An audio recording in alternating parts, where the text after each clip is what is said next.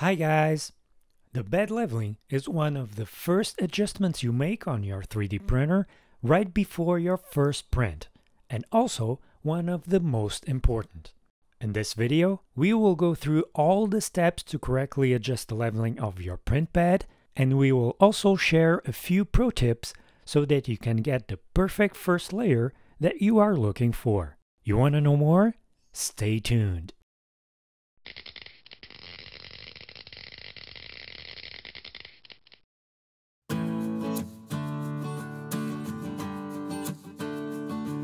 Hi guys, welcome back.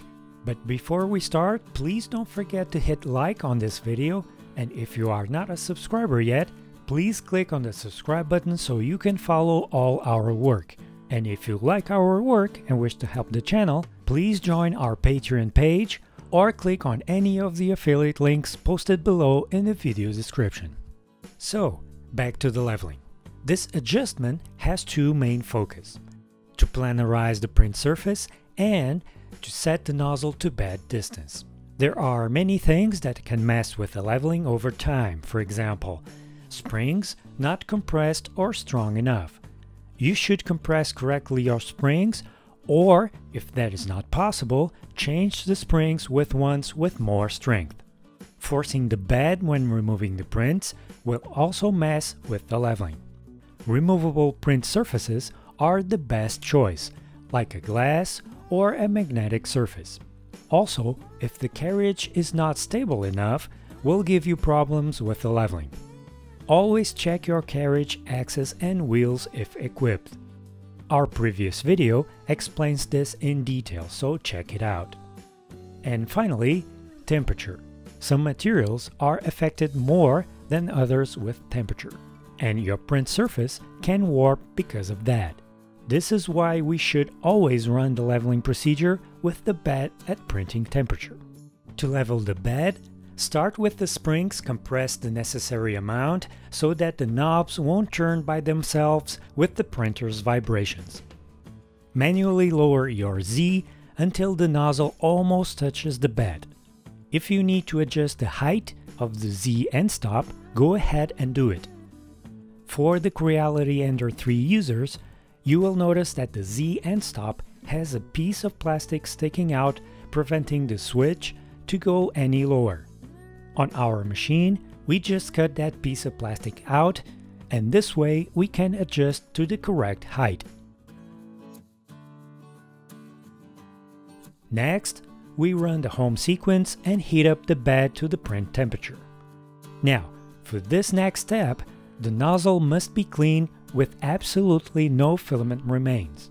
If it does, heat up the nozzle first and clean it. Some printers have a leveling sequence in the menus where they can place automatically the nozzle on each corner of the bed. If your printer does not have that, disable the motors and move the print head by hand. It's also possible to write a G-code sequence to move the print head automatically on each corner.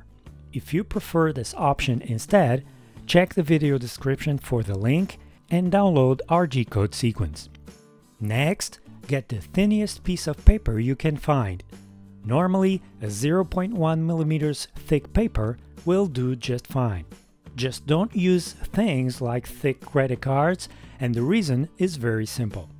The point of the paper is to use as reference to set the nozzle to bed distance on all the points on the bed. For the printer, this will be the Z0 coordinate, but in fact, mechanically, it will be at 0.1 mm from the bed. This is the reason why you should get the thinnest piece of paper, so that your 0 can be the closest as possible to the bed. Next is your first layer height. This is defined by your slicer. Some slicers use this value as a percentage of the normal layer height, while others use an exact value. So in reality, your first layer height will be the sum of the thickness of the paper you used plus the first layer height defined in your slicer.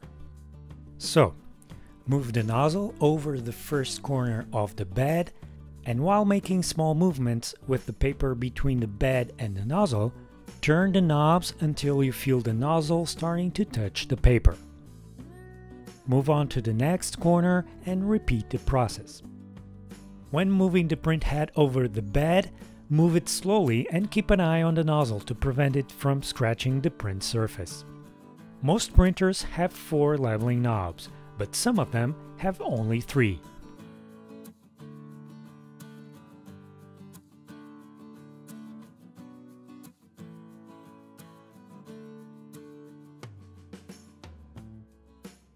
Once the last corner is done, go over the first corner and check again. You should repeat as many times as needed until all 4 corners are at the correct height. Last but not least, check the center. The center cannot be adjusted, so if you notice a difference in height at the center, it means your bed is warped. Warpage is a big concern.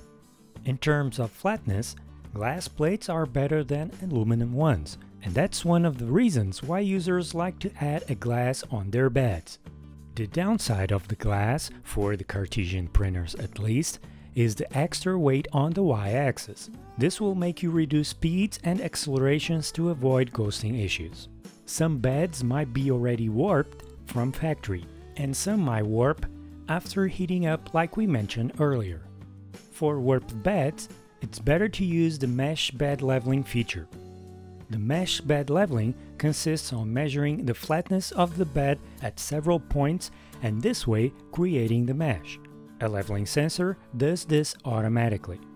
The printer will then use that mesh data to continuously adjust the height while printing. In other words, the Z will keep moving up and down while printing to maintain the correct nozzle to bed distance.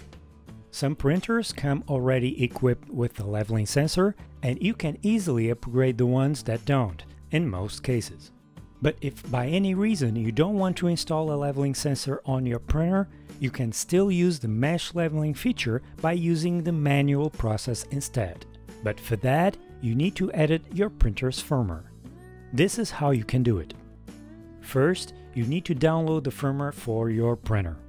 If you already have a copy of it, you can skip this part. On Marlin's website, you can find the latest version and the basic config files for several printers on the market. You can use Visual Studio together with Platform IO to compile it, or Arduino IDE if your board is an 8-bit model. Open the config.h file and search for the line Define Probe Manually. This line will tell the machine that we will not use any leveling sensor. The line below defines the Z height on each point when running the leveling sequence.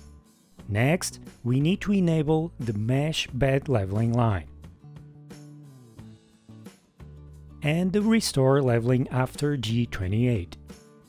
The G28 command, which is the home command, also disables the leveling by default.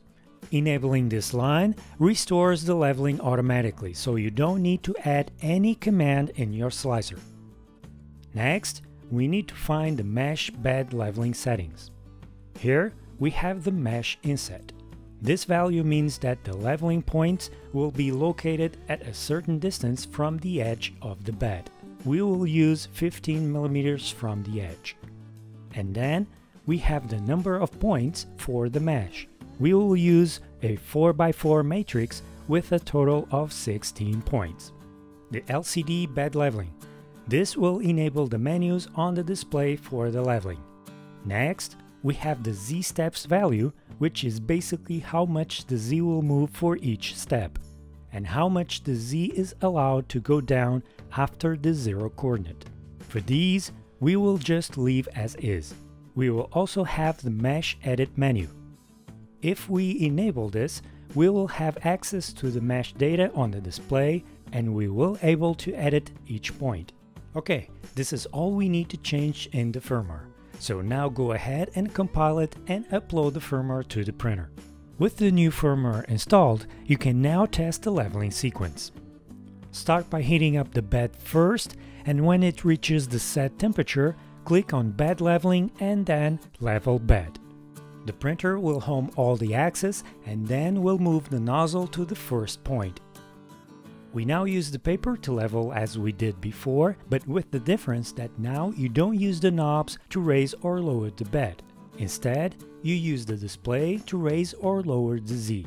When you feel the nozzle starting to touch the paper, click on the button and it will move to the next position. Repeat the process for all the other positions.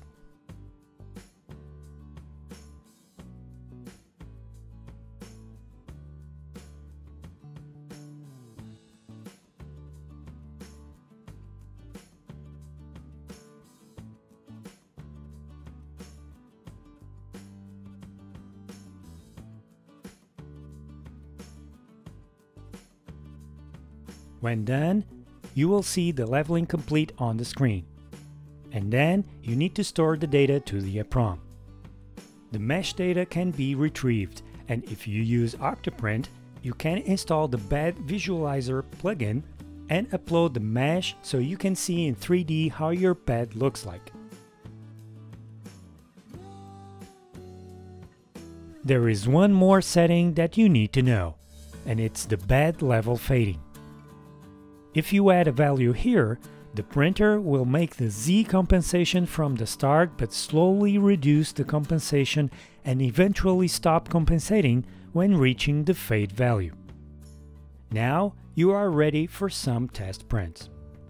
There are many test patterns online that you can use, but we like to use our own test patterns. The first pattern will make the nozzle travel over the bed twice, so it's a great way to test if the mesh leveling is working correctly. The second pattern prints several discs all over the bed. This pattern will not only test the leveling, but also the layer height. If you want to use our test patterns, just check the link below in the video description. While printing the patterns, you will probably need to make some adjustments. You can use the bed Z value to correct the height if you are using the manual mesh leveling, or the baby steps feature if you are using a leveling sensor. When adjusting the height while printing, try not to use the knobs to make this adjustment. Adjusting the height with the knobs while printing, it's a very easy and handy technique. But when using the manual mesh level or auto bed level, this technique will mess with the leveling of the bed and ruin your mesh. There are some key points that can help you troubleshoot the first layer. Things like an elephant foot on the base of the prints will indicate that the first layer height was too low and the filament was compressed during the first layers.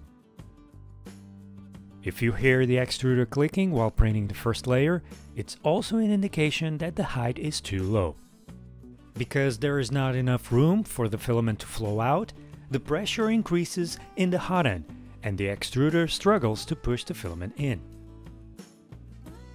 If you see roughness on the first layer, it also indicates you are printing too close to the bed. If your filament is not sticking correctly on the print surface, it means that the layer height value is too high or you have adhesion issues.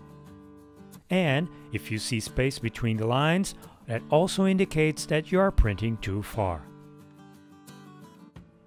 Turning on the brim in the slicer is also a good idea because the printer will start with the brim and you can use that to confirm that everything is okay before it starts to print the actual model.